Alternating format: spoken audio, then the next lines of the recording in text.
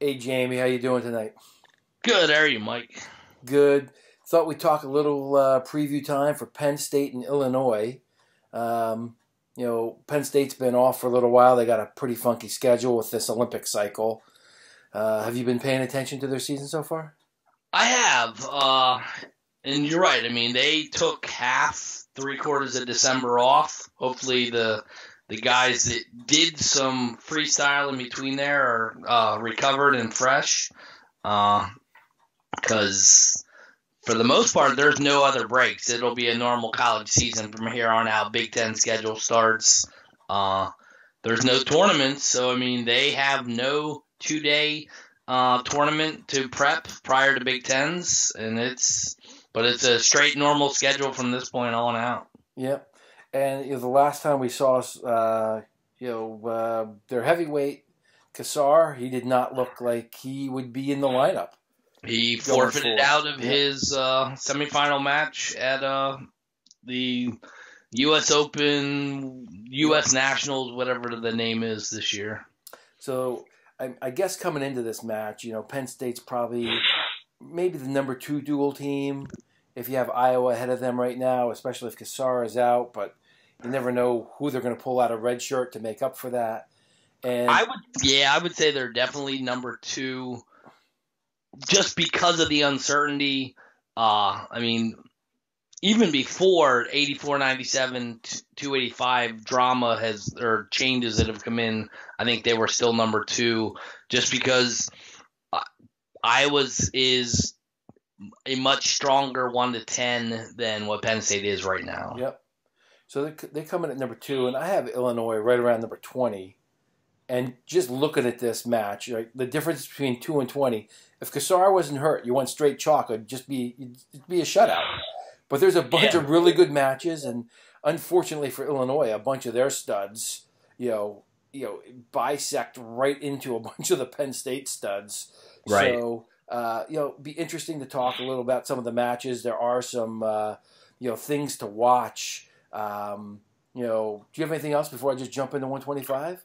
No, I mean, I would, definitely just go at it. Yeah, I mean, so Brandon Meredith is who we'd expect to wrestle versus Justin Cardani, and Meredith. It's like the tale of two wrestlers a little bit. He got pulled out of the shirt or whatever it was off the shelf after they 125 wasn't working for them. And he wasn't looking super strong, especially after that Lehigh match with Paetzel. But that the next weekend or the next day, he beats Michael Kolioko, uh, by a couple points, and then goes on and he has a really good Wilkes Open against nobody who is he. The guys I knew were he beat a Penn State guy by forfeit, and then a majored Shunk, Baylor Shunk, who is I think he's gray shirting. I don't know if he's actually with Penn State. And then the other guys I've never even heard of. Um, so, Yeah, I mean, the Colo win, we'll have to see if it's going to turn out to be legit or if it's just the blip on the radar, because it doesn't add up to his other matches. right, Because if you look at, like, Cardini lost a 1-0 match to Hildebrandt, and Meredith got majored 8-0, but yet Meredith beat Colo, and Colo majored Cardini. yeah, So the Kolioko is the outlier for now. So I'm hoping that that's kind of a sight of how high the bar could be, and it goes up from there. But it's just hit or miss at this point. absolutely. So, I mean, I think that one, Penn State fans should be seeing which Brendan Meredith shows up. Did he make a jump? Did he have early season jitters, or was the Kolioko thing? Was Kolioko nicked up? Was he sick? Was it a bad weight descent? Because I know he is cutting weight. So this will be interesting to see. Penn State fans get to see. All right, do we have someone who can possibly start? We think about scoring points come Big Tens or not? Yeah, I mean the whole Teskey thing is still up in the air. It's like, are they done? I mean, is he gonna wrestle? Are they gonna split matches? I mean, you would think his pedigree would be that he should be the starter and should be winning and should be NCAA qualifier level, but it just isn't there right now. Yeah, and I will just say I haven't heard anything along the lines that Teskey is competitive with Meredith in the room. Not that I'm in the room. However, that's just, that's what you hear. And, it's crazy that it shows you that having a dual team is harder than a tournament team. This has been a hole since Suriano left for Rutgers, and they haven't been able to figure it out for 3 seasons. Right. Yeah. But that said, I'm taking Brandon Meredith here. No, I agree. I think he should win this for sure. I think that one of the keys for Penn State fans is if Meredith can get to bonus points, and if he can and show that there is separation from Cardani, that maybe the Kolioko match wasn't an outlier, and that he is going to step in to fill that role. He's a local boy to both of us out of O&J, and it's fun to see local guys do good. So I'm looking forward to watching him. I'm hoping he makes that transition. Absolutely. I mean, everybody in the state is rooting for the kid, is pulling for him because God knows they want to have somebody at 125 that's going to start scoring points. Totally. All right, so we both got Meredith at 25, going up to 33. We got Justin Piotrowski, who's a senior for Illinois, comes in around number 10, I think. And then you got Roman Bravo Young, who is a sophomore, comes in around number 5. Piotrowski, I've seen him wrestle over the last few years when I used to cover the Big Ten a little more regularly, and he just never made the jump. I feel like he's almost as good when he was a freshman and a sophomore as he is right now. And on the other hand, Roman Bravo Young doesn't have that same wide open style, I don't think, that we saw, especially early last season. So it's going to be an interesting bout. Young hasn't faced anybody in the top. I don't think he's faced anybody in the top 10 this year. No, I mean, they haven't had a lot of matches. They haven't no tournaments. Piotrowski is one of the better, higher ranked guys that they have, but unfortunately for them, this is one where Penn State's ranked a little higher. And like you said, if RBY opens it up, I think it could be a major, but I would just put it down for a regular decision at this point. Yeah, I think I'd see that too. I think that RBY's attacks, I think he's just too quick, especially with some of his low-level attacks. I think Piotrowski has trouble changing levels for his head and hands defense. And if he does get in, from what I watched some film on him, I just don't feel like he finishes fast enough. So even though he's beaten some kids between the 15 and 20 ranking, RBY is a different cat. And, I don't know if it's a training cycle. We have not seen the entire Penn State team look as dynamite as we've seen them look in the past years. There's rumors about, the leadership of the personality changing. So it'd be interesting to see where he's at as we go forward early this, January and February. But I have Young winning, and for Penn State fans, I would say bonus points is a good sign. Regular decision's a push, and a loss obviously is a loss. Right. Piotrowski did lose by 6 points to DeSanto. It was at Midlands, and those were all just takedown escapes. So I'm not sure he's going to be able to get in. I don't know. We'll see. I'm taking Young. And I would think RBY should be able to do similar to what DeSanto did to him on his feet if that was the case. Yeah. All right, moving up to 41. We're expecting Nick Lee, who comes in around, top 2 or 3, versus Dylan Duncan, who's around 25. Nick Lee, he's aggressive. He's the one guy on the team that I feel like has the same attack rate as this year as last year. So whatever's going on there, I don't feel like it's affected him. And I think that he only has one regular decision all season. Everything else is bonus point wins. So I'm looking at him to pick apart Duncan on his feet. Duncan, has a loss to Max Murin at Midlands. Was that was in the wrestlebacks, and he did. There's a medical forfeit, so he hasn't had any wins over anybody in the top 20 right now. He's lost to Luke Pletcher, lost to I don't even know how to say that guy's name, out of Central Michigan, Simone. So I got Nick Dresden. Yeah, he split with him. Did so? I'm taking Lee, and I think the push, if you're a betting person, is a major decision. And if it's more than a major, you got to think of it as a positive for Penn State. And if it's less than a major, you think it as an emotional win for Illinois. Oh yeah, for sure. I mean, Philly's looking for major tech pin from Lee all year long. He's the one of the few guys. I mean, they have to count on. I mean, to win duels, they got to major through 5-6 weights, major bonus plus. Yeah. All right, going up to 49. We're expecting Jared Verclaren. It could be Luke Gardner. You never know what they're going to do over there. And he comes in, I don't know, between 30 and 40. He's had a mixed season, and Illinois' got someone coming in who's kind of unknown to me. Musa Jeddah, I believe it is, and no idea. And so for Verclaren, he's had had trouble generating his own offense, but he had a great Wilkes, all bonus points there. He lost to Jimmy Hoffman and Josh Maruka. Those are his losses this year. I was at the Hoffman match, and sudden victory may be a better strategy. He may have won that. I think he just wanted to go for it. But his issue is generating offense. I don't think that'll be a problem in this match. And with his ability to go big, I just see this as being, I think he's going to pin him.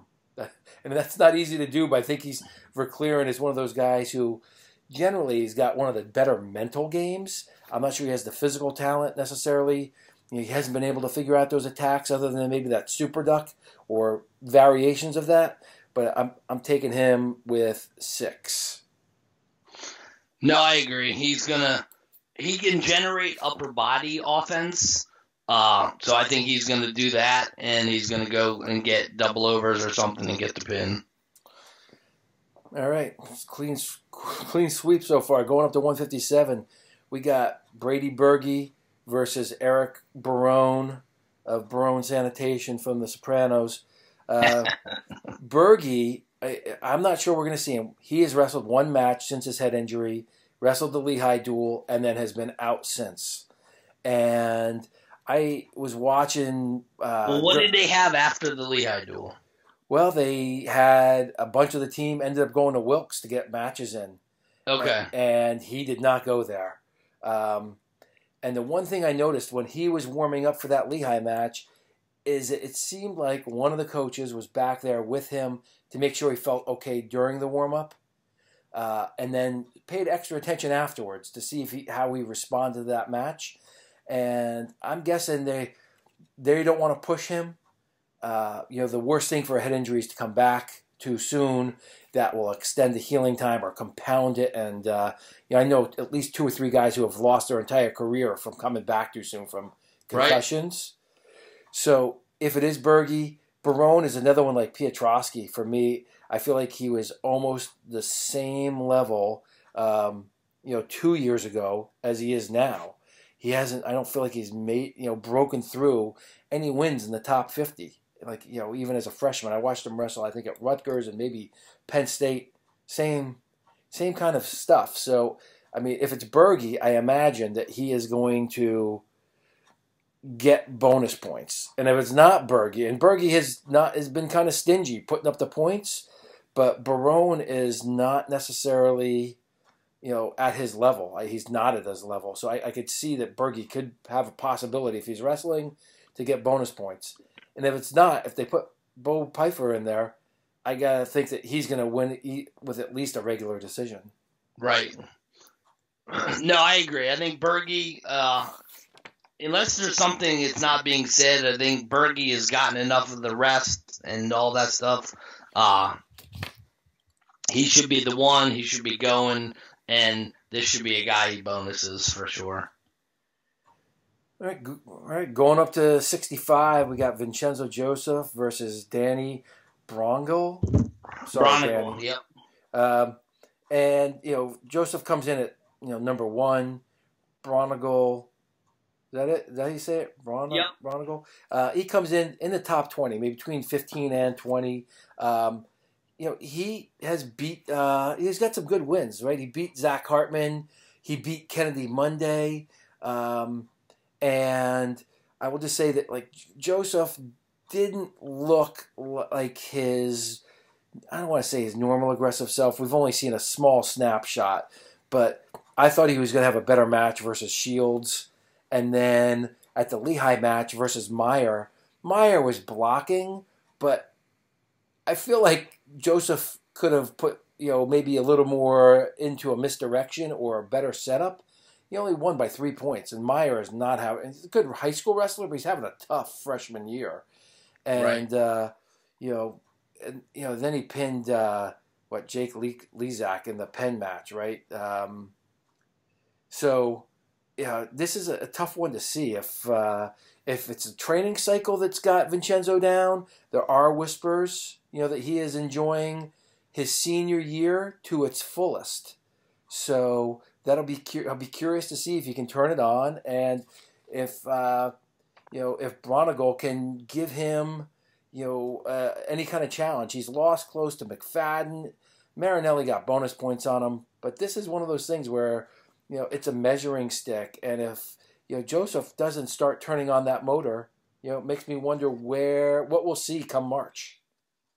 No, I agree. I think he definitely needs to show he can't just walk around and say, "Oh, I'll turn it on at NCAAs or Big Tens," because that we've seen it too many times. It doesn't happen. You'll get upset. You'll be the next Dean Heil or something, to where you're a 2-time champ and then you don't place your senior year and that kind of thing. So I'm hoping he ramps it up and starts to get that momentum going. This should be a major Tech Fall type win match, and I'm hoping that it's going to be the springboard for the rest of the semester. Yeah, I hope that he can find the discipline his senior year to really, he was my favorite wrestler for at least 3 years, right before the falling out. So anyway, going up to 74. We got Iowa transfer Joey Gunther versus number 1 Mark Hall. Gunther's coming in around number 15. He's had a pretty good season. Hall has been, only 1 regular decision, Jordan Cutler, all season. So Hall's having a good season. Again, not wrestling a ton of people, but he ended up going to the Wilkes Open.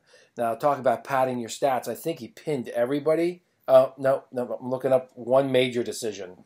So, yeah, Jordan Cutler, he beat Cutler 7-2. And if you looked at the video, that's probably, he was on his back for at least a second and a half there in that match. So, I don't know, man.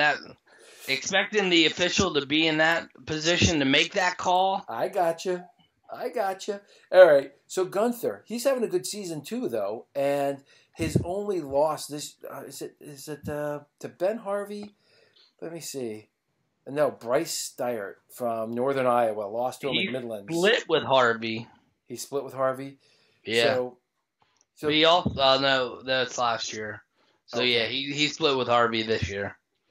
So I'd be curious to see. So he's coming in, Kate transferred from Iowa, couldn't get in the lineup after Kemmerer and Marinelli, and everybody's kind of moving up a little bit. He's been here for I think 2 years at Illinois, and if he keeps it, again, I hate to use the word psychological victory, or emotional victory. If he keeps it to a regular decision, you got to think it is. It's a win for the Illinois team and Joey Gunther. A push might be a major. and a tech fall or a pin, and we haven't seen Hall pinning quality guys in the top 20 like we did when he was younger. People have caught on to some of his neutral game, but a tech or a pin would be a win for Hall. Right. I mean, he should definitely take it to Gunther. Gunther likes to slow it down, which does work against Hall sometimes because he's so counter offensive. But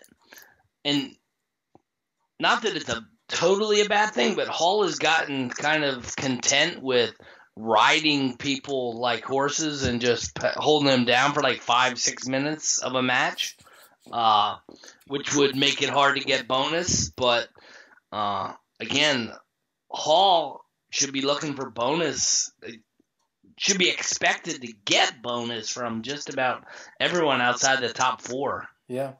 And last year he pinned Gunther in the first period. We'll see where things go again this year. But so far, it's all Penn State. Now going up to 84, kind of an interesting matchup here. We got true freshman, Aaron Brooks. True gray-shirted freshman. That's what we're saying. Yeah. Now, he's undefeated on the season. I got to see the Weiler match. His neutral attacks are pretty fantastic. Yes. And being able to roll around with Chris Weiler, and Weiler wasn't maybe in the best cardio shape during that match, and I think he'll probably get better as the season goes on. But if you're a freshman and if you've never felt somebody move around like Weiler does, it works. Weiler's rolls work, but it didn't work on Brooks. Maybe one time. So I mean, Brooks looks seasoned. We know he's kicked butt at the senior level or in the freestyle circuit. So I mean, he's seen a lot of tough competition, and Bronigal.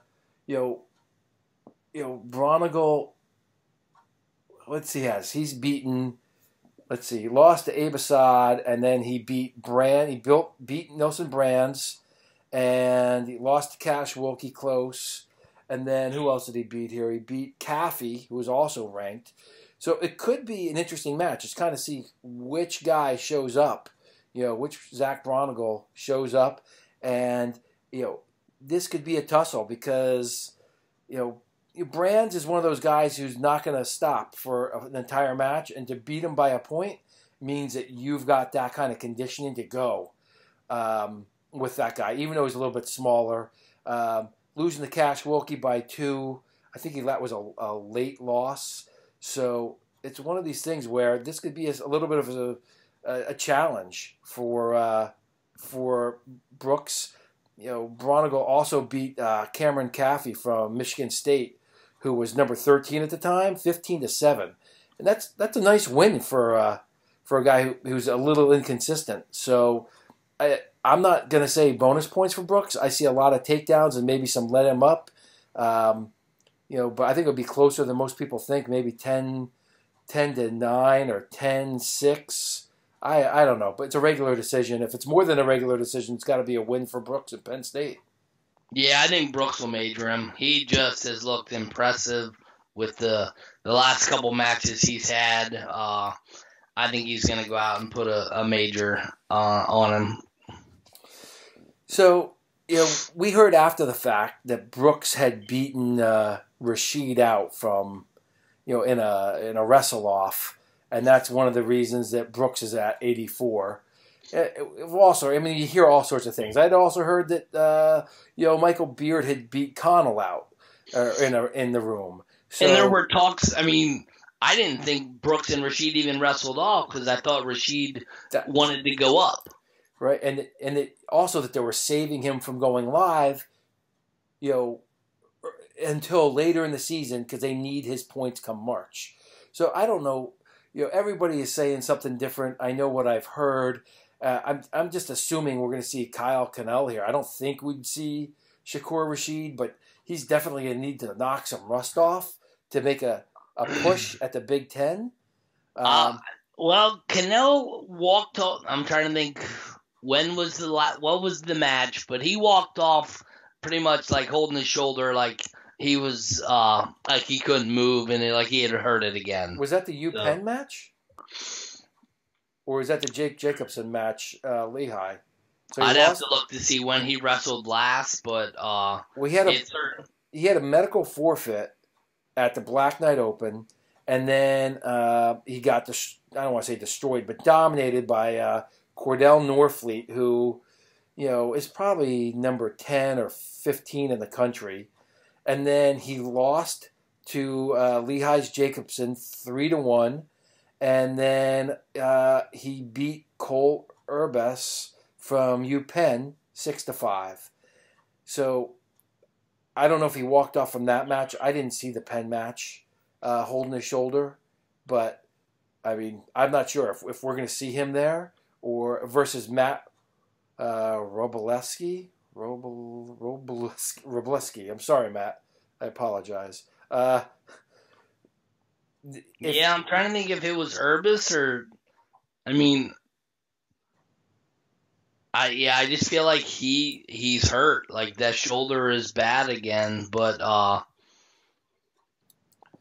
I'm thinking it's going to be Rashid and it's going to be him the rest of the semester, rest of the year, and he's just going to be trying to get those 15 matches in to qualify for points for Big Tens. Right. Well, if it's Cannell and he struggles, it's got to be the final nail in his experimental coffin here, because the Illinois wrestler is maybe number 50 in the country, and if it's Rashid, we'll see if he's 100%, if he's got his cardio there. I mean, Penn State should win either way. The thing that Rashid brings is some big moves, so we'll see if he is. If he's in the lineup. Either way, I got to go with Penn State. I guess the wild card would be if they pulled Michael Beard, which I can't imagine.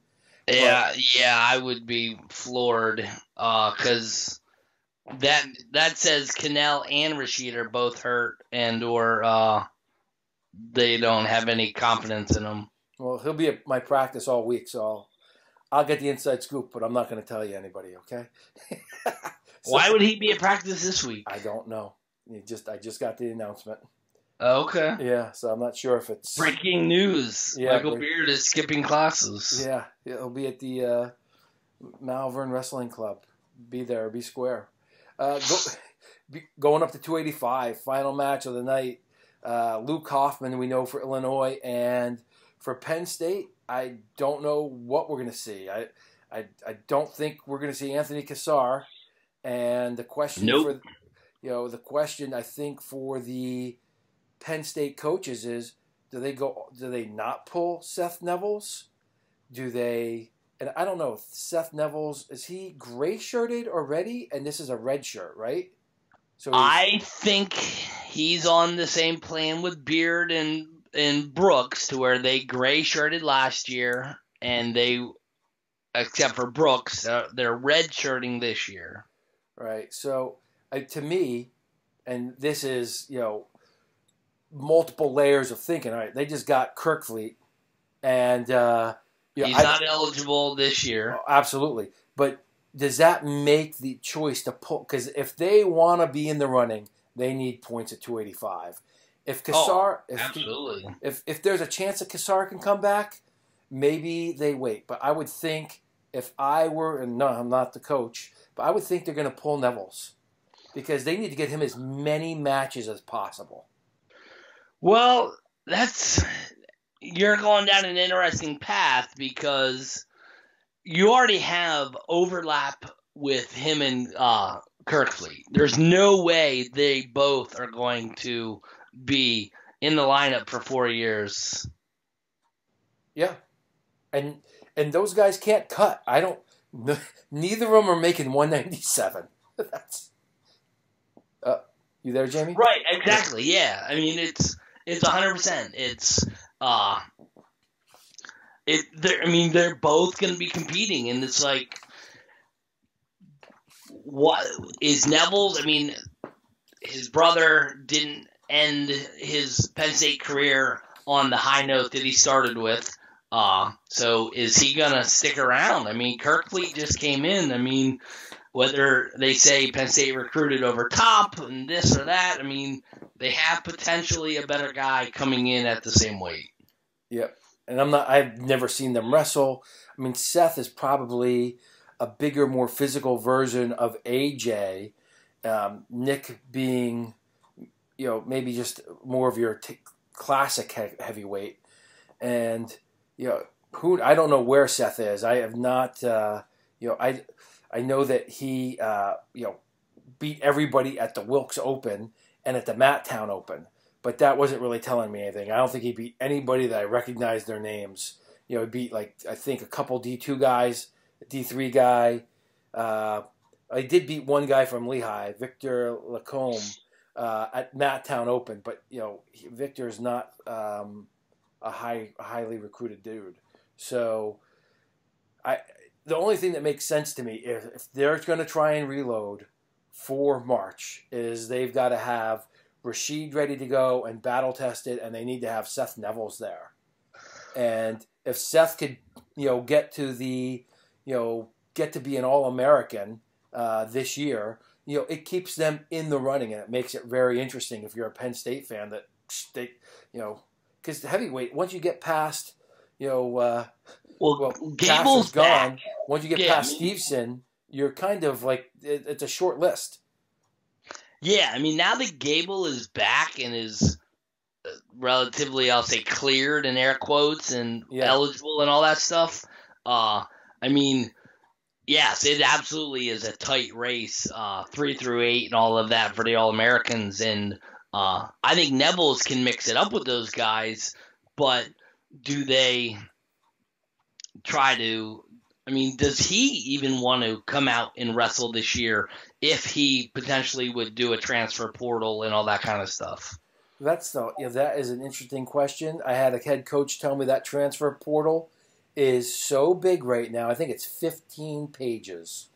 And the crazy thing is, I don't even think the assistant coaches have access to it. It's just the head coaches. Head coaches only? Head coaches only. And, I wonder what it looks like between Seth and Kassar in the room, because they're going after it. Right. And, we both watched, Seth's brother Nick last year versus Kassar at the Classic. I think he won by 5-6 points. And I wonder if Seth is, on pace to be better than Nick, the same. It's one of those things where, let me call up Cale Sanderson. We'll find out. He'll give you some gold tips. What do we? Anything I need to read? No. Okay. So there it is. I'm pulling this one out. They're pulling the Nevels out of the red shirt, and it's a smooth 10-match sweep for Penn State. I wouldn't be surprised. Them pulling Brooks earlier was kind of a go for broke kind of move that was a little surprising. But I'm going to kind of hope it doesn't happen just for Kassar's sake, because it kind of, to me, feels like it would be a nail in the coffin that he's done. Yeah. And I would like to see him get that chance to go back-to-back and take advantage of that extra year. Yeah, you and I both love his approach, and he's a great, personable kid, and he's a great story. What, did he qualify for states once? And he won it. Yeah, qualified for nationals once, and he won it. Won it. So, you hate to see, and he's been banged up. He's another guy. Right, so many times. So many surgeries on this guy. I think he's had 3 surgeries or 4 surgeries or something. That's a lot of. There's a reason he was hemming and hawing about coming back, because no one likes surgery. That's just the bottom line. So, all right. So I have the score, if Nevels is pulled, 36-0. Yeah, I think it's possible. Not a doubt. I mean, it's back in the day. They were. I mean, this is not uncommon. They were beating Illinois this way regularly. Outside of the IMAR matches, I mean, that makes sense. It should be a shutout. Penn State should shut out Illinois at this point. and we didn't even mention Luke Hoffman, who's not a bad wrestler or I didn't, from Illinois. He has some good wins. If he's wrestling Austin Hoops, the other person who Penn State could pull out, or one of them, they'll smoke him. Yeah, I imagine that's going to be a 6-point win for Illinois. So we could, it could end up being 30-6, and that's it. So it's welcome to the Big Ten life, boys and girls. It's you never know what you're going to get. It's a grind unless you embrace it and find the joy and the pleasure of that hard work. Yep. So good things to watch for here. What's good? Brandon Meredith. What's he's going to look like? What the pace of some of the other guys who are known commodities looks like? Whether Berge comes back into the lineup after only wrestling once. What Brooks looks like against a quality foe. Probably about the same range as Weiler was, and what we get at 97 and 285. Yeah, no, I think. Illinois got the advantage if Luffman's out there. I mean, he's legit, but it'll be good. I think Penn State should. This will be hopefully the kickstart to get them moving, and that'll be the start to a triumphant second semester. Hey, Jamie, good talk, and we'll catch up soon. Sounds good.